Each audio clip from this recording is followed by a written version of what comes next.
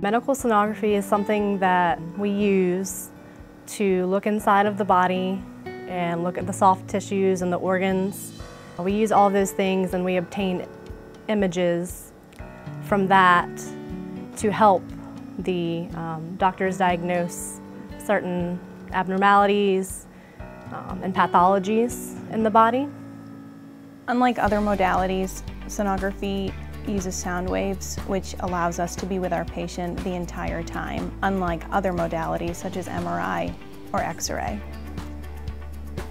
I first got interested in sonography after having my children and wanting to pursue a career in something that I felt like I could be helping people, and sonography really just stood out to me. It's a very personal field to go into and a growing field as well. Past graduates have had 100% job placement upon graduating. I feel confident that I will follow in those footsteps. I will graduate with a degree as a registered diagnostic medical sonographer.